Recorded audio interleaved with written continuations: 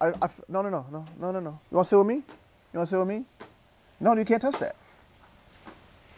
I'm telling you, man, Gigi be tripping. But Gigi, no, no, no, no, no, no, no, no. Gigi, no, keep the rocks in the rocks. So when I first came to the gym, I used to come in the afternoon, and but then I switched to mornings. So I switched to mornings, and the first time I came to the morning, I saw Mike in there. So I'm like, whoa, that's Mike. You know what I mean? But I didn't say nothing because I assumed that everywhere he goes, people are bothering him. So I'm like, you know, I ain't gonna say nothing to you. So I saw him probably about four more times, and then one day he just was like, "What's up, TB?" And I was like looking around like, I'm the only TB in here. You know what I mean? And so I was like, "You talking to me? Let me not be a creep." So I was like, "What's up, Mike?" And that was it. But then after that, I would start to come in early, so I'd always see him. And so when he'd be in there by himself, like before everybody got there, listening to like smooth grooves, like slow music, like Lionel Richie, Teddy Pendergrass. You know these people? He's like, Josh don't know. But so he's listening to his old, like soulful music, right? And I like that kind of stuff, but not to lift weights to. So yeah, so when I come in early, it's all like this smooth music that I enjoy, but don't particularly like to lift to. And I think maybe that's why Mike kind of came early. Maybe it had something to do in the afternoon and didn't want to hear it. Because I remember one time when the young music was on, he didn't really like it too much. So I think he wanted to come do his own thing. So it wasn't until about the fourth or fifth time that we actually spoke. So then let's fast forward to the game. It's 05 Rev and Brandon, not 09, because I was overseas fully over in 09. But so he wanted to play 2-on-2 for $10,000, which goes against everything I believe in. Because if I'm going to put that kind of money down, it's got to be just me losing or me winning, because you don't want to have to blame somebody for a financial loss like that, in my mind. So he's like, let's play 2-on-2 for $10,000. I said, well, who do I get? He said, you'll get so-and-so, and I'll take Deja. And Deja can play, and he's 6'9", so 6'9" with 6'6", against 6'1" and 6'4", and I don't even know this other guy is a terrible plan for me. So I'm like, you know what, Mike? I won't play 2-on-2 for $10,000, but I'll play you 1-on-1 for $10,000. And then Malcolm stopped the music. Malcolm was like, shout out to Malcolm too. He's like, what'd you say, young fella? I was like, don't get me wrong. And there were some people in there. I was like, don't get me wrong. I said, Mike is the coldest player to ever do it. I got posters of him on my wall, but his old ass can't guard me. You said that? Yeah, that's what I said. And so everybody's like, oh, going crazy. And then Mike didn't even look. Mike's on the pull downs, the lap pull downs. He didn't even look at me.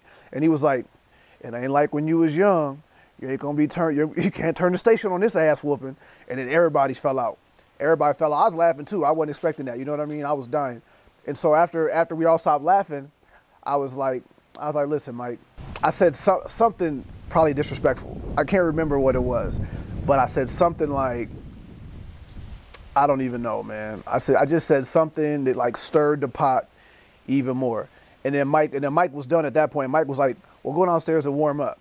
I said, man, take your old ass downstairs and warm up. I don't need to warm up.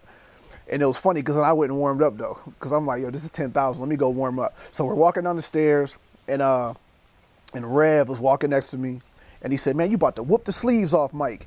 I didn't say nothing. You know what I'm saying? I'm zoning out. I'm trying to get ready. You know what I mean? But it was good. It was good to know that your trainer had that confidence. You know what I'm saying? So we walked down, and then Mike. I think Mike gave me the ball first. I really just think Mike thought I was a bum. You know what I mean? That's what I think. Like, he's Mike. Everyone's a bum to Mike in his mind. That's what I think. But kind of like Rev and Brandon said, like I don't think he. And you know what's funny too? I was thinking about this. Like, everyone remembers that classic clip where Iverson was crossing Jordan, and he really couldn't do a whole lot about it. And this was back when Jordan was Jordan. And the crossover was one of my best moves. So in my mind, I've seen you play a million times. You know what I mean? But you probably never see me play ever. So, and the first thing to go, like when you stop hooping, is your defense. First thing to go. Even though he was in the gym every day. That's what went for me. Yeah, that's the first thing to go, is your defense. So yeah, you can still shoot, and you can still do whatever, dribble. You're still taller, bigger, longer arms, bigger hands, all the physical advantages, but I'm younger, so I can still play defense. You know what I mean? So I wasn't really worried about the defensive part. And the defensive part wasn't even an issue in the game. Like, so game one, it didn't matter what I did, it was working. You know, Joshua, what Rev ain't telling you is, you know what I'm saying, Rev was, and to me still is, you know, one of the premier trainers. Troy So said he trained Kobe. Everybody, you know what I'm saying, from Kobe to, you know, the Mike to Antoine Walker, Mike Finn. I mean, like, just we can go down the list, you know what I'm saying, of greats that he's trained. So for us to even be in the presence of him, Tim Grover, you know, these guys, like, we were very privileged, you know what I'm saying? It was an honor for us. For the first game, Troy beat him 11-4. And then the second game, Troy had him like 10 to, I want to say about 10 to 4. And Troy had a couple of shots to win the game, but once Mike got that ball back, it was over. Yeah. Mike took him, and he was too little. Mike took him on down in that paint and turned around and shot that fadeaway on him. And Mike wasn't gonna let him go up 20,000. Mike wasn't letting him walk up out there. No victory. All you can say was, "Mama, there go that man." That's all you can say was, "Mama, there go that man." And I mean, like you said, like Red said, like he was just too. Once Mike decided that, you know what I'm saying, and as I say, Mike is just very competitive, man. He ain't gonna let you win at nothing, no matter who you are. Let alone basketball. You know, it could be y'all take y'all car to the car wash, and he gonna bet his gonna get done first. I just remember, it was like 3 moves I did. It was crossover, hesitation, shooter drive, crossover left, hesitation, shooter drive. I'm watching his feet. So if his feet go up, I drive. If his feet are back, I shoot. And I made like every single shot. Might have missed one here and there, game 1. It happened so fast, like I just remember people's faces. Like everyone's just like I couldn't believe it. You know what I mean? It always looks different too when a shorter, smaller guy is beating a bigger guy. You know what I mean? So he was just dancing around. Like Mike was literally just dancing around, like shuffle, shuffle hand, shuffle, shuffle hand. It was bad. Like he couldn't do nothing with it. It was real, real bad. Like scraped Mike. You know what I mean? But at the end of the day, he did beat him. At the end of the day, he did beat him the first game. Like that's what I said. He didn't stop moving. Troy would shoot a shot. If it was off, Troy knew it was off and go follow his rebound. Like he just knew. You know what I'm saying? Like it was just constant movement. And like I said, I don't think Mike was like really expecting that. You know what I'm saying? Or like he just wasn't on that. But once he got him down in that paint, TB couldn't do nothing with him. Troy was in great shape, but at the end of the day, he called him out. He felt like he can beat him. But that day, Troy got the best of him. It was funny too. Yeah, it was more of a comedic day for me than anything. Like them two, and Black gonna talk more stuff than anybody. He gonna talk more stuff than anybody. You know, no matter who you are, he gonna talk, and he gonna talk with the best of them, and he gonna beat you in that too. So game's over. He says running back real fast. I thought about it for a second, but you know, as a hooper, because you hoop, you know when someone can't do nothing with you. You know, like you win the game. Sometimes you win the game, you're like, wow, that was tough. Maybe I'm done for the day. But I couldn't even say no because that's how easy it was. You know what I mean? I'm like, there's no way I'm not going to win again. So kind of like Rev said, I'm up 10-4. We're playing the exact same game. It's 10-4. I'm about to win 20,000, barely broke a sweat. You know what I mean? The thing is, Troy had a chance to win the game. He actually missed 2 or 3 shot attempts to win that second game. But he missed them, and once Mike got the ball back, it's like, you ain't getting this ball. Yeah. You ain't getting this ball back. I mean, you know, some of the calls was iffy, some of the calls wasn't legit, but every time he missed, he called a foul. Every single time. I don't remember getting the ball back. I think I might have got the ball back one more time because I remember one drive. I remember I had a drive, and I remember I tricked the layup, just barely tricked it, which that would have been game, but I feel like he got the ball back and it was the same show. So like, you got to understand, bro, he was backing me down from the NBA three-point line. And I got the arm bar on him, so I'm pushing him back. He's backing me down. I'm pushing him back. I mean, this went on for a while. You know what I'm saying? Like, it was a long time. Like, it was a long game, the second game was, because of the backing down and the fouls and the this and the that. And then eventually, then I'm flipping out on Grove. Shout out to Grove. But I needed Grove to say something. You know what I mean? Like, who gets to call a foul every time they miss? I don't think I called a foul in any of the games. You know what I mean? I'm not a big foul caller. But if you legit get fouled, call the foul. But come on, man. This dude was calling a foul every time he missed. You know, Troy had the quickness. Troy had the speed. And Troy had the shimmy. He could have just shook him and got on around him and hit the shot. But he missed it. One of them rimmed right out. I was like, wow. I was shocked because I didn't expect for that first game to go 11-4. Mm-hmm. I thought it was going to be much better than that. But Troy had an awesome jump shot. You know, Mike wasn't able to get up on him like he wanted to, because if he did, Troy had the speed to go around him at that time. But it was a great game. It was a great game. But Mike was still Mike, because Mike was still whooping peoples in the gym at that time. Mike was still going up one-on.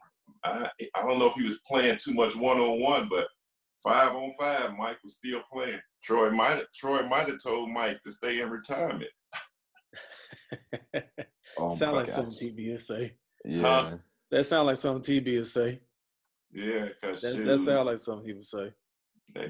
Mike probably said, man, if dude just whooped on you and you got me tired like this, hey, boy, I better stay where I'm at. But I know for a fact, though, if he would have played like he played the first game, as far as just playing normal one-on-one basketball, then I got $20,000. He clearly jacked me. Like, it was crazy.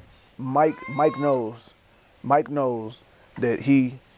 So let me see, $20,000. That was 2005 with interest. So Mike owes me like $33,000. Mike, I want my money. Mike, you don't know where to find me, but find me. You know you owe me that money.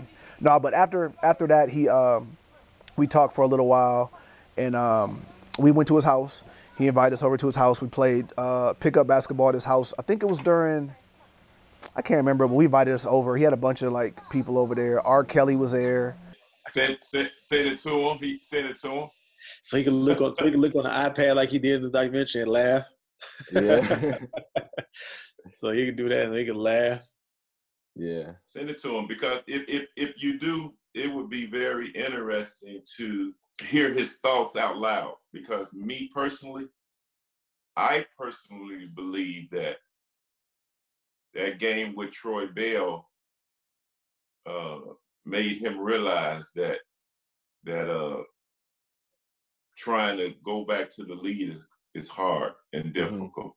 Yeah. At that age. I believe that he really, after playing Troy Bell, he really, said, man, let me just play this game for pickup, because he really was planning on whooping Troy. I remember one time when he lost the game, he told me, he said, don't show up in the gym tomorrow, because I'm going to open up a can of whoop A on you. And I was like, wow. It's like, man, but for real, if you can't say it out, sing it out.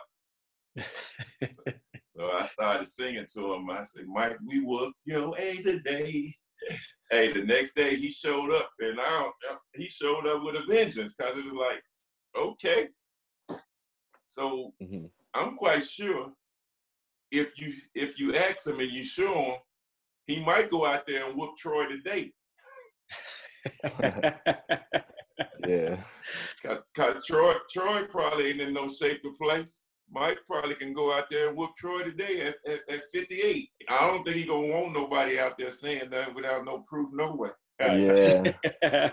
So he probably gonna say that. He gonna say, "Did y'all see it?" And I'm like, "No, like it ain't happen. It ain't happen.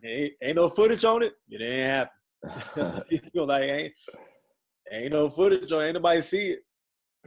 He gonna be like, He gonna be like, man, I know what he gonna say. Man, I was just trying to up his confidence. Dude had just whooped him real bad, so I let him win a game, and hopefully that he want to double or nothing. Mike probably said double or nothing. Mike did say double. Mike did say double nothing because you know good and dang well Mike ain't losing no money. Mike ain't losing no bet. So there's no way that he was walking, that Troy was walking up out of there 10 racks. Never. And Mike knew it. Mike knew it. Never. Mike knew it. You ain't walking out of there 10 racks. Ever. So my thing was, after that happened, Mike said, yeah, run it back then. And he knew he wasn't losing that game. So after that game he won, he walked out there scot-free like, I'm good. I tell you one thing, he ain't want no third one. You see, he didn't try to get a third. He wasn't trying to win no money. He was good. He was good.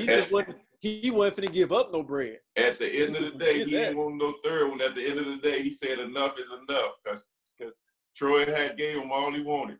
He wasn't giving up no bread either. You can forget that. I don't care how much he has. He ain't giving that up. You know what I'm saying? You can forget it. AOB, listen, Josh just sent me your video. I'm over here weak. I'm super weak. Listen, if this guy's name was Chip Walters instead of Michael Jordan, maybe you would be telling the story properly. Where do I start? The dude called 1 million fouls. I called 0 fouls. I was up 10-4 again, just like I was the previous game, which is why I ran it back, because as a hooper, you know when you could whoop somebody, and I was whooping them again. Grove and them, Malcolm, everybody was sitting there looking like they saw a ghost while he's calling all these fouls. You remember I'm flipping out like, yo, do something, say something. Every time he missed a shot, he called a foul until he inched his way back into the game and won the game. If this would have been in a playground, I would have either quit or we would have fought over a $10,000 game. There's no way anybody's going to sit there and let somebody cheat him like that. You know what I mean? But whatever, it is what it is. Your commentary was funny, and that alone is enough. You feel me? So, shout out to everybody that made that summer memorable. All the players, all the BDA staff, KB Jamar, Cole Grubbs, Duff, Rade. Everybody came through. Rev, Grove, BY, Bruce, Malcolm, Mike Procopio came through. Everybody. I know I missed a lot of people because it was a long summer, but appreciate all you guys. And yeah, Brandon, your memory is getting shaky in our old age, but I appreciate y'all for comment on the story because it was super funny.